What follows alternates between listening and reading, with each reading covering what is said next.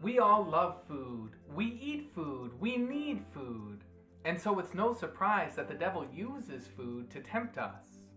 Jesus was first tempted in the area of human appetite in the wilderness.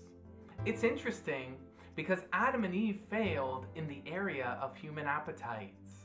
And likewise, the devil tempts us with food. Too much food, the wrong kind of food, excessive food. Food can be dangerous and even deadly.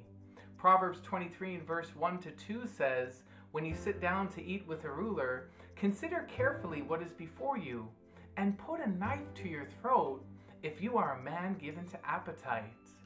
Now the Bible is not telling us to hurt ourselves, but that a lack of self-control can be hurtful.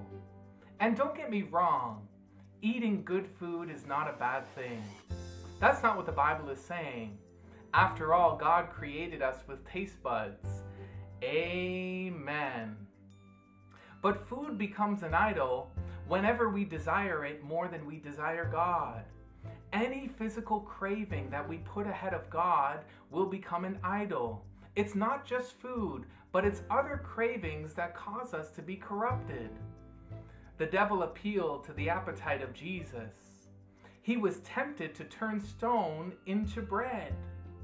It was tempting because he was hungry and because he had the power to do what the devil was saying. If I was hungry and I had the power to turn stone and rocks into buns and baguettes, I probably would. But that would be a selfish use of divine power.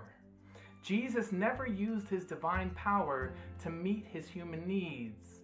That's why Jesus said, "Man shall not live by bread alone, but by every word that proceeds from the mouth of God."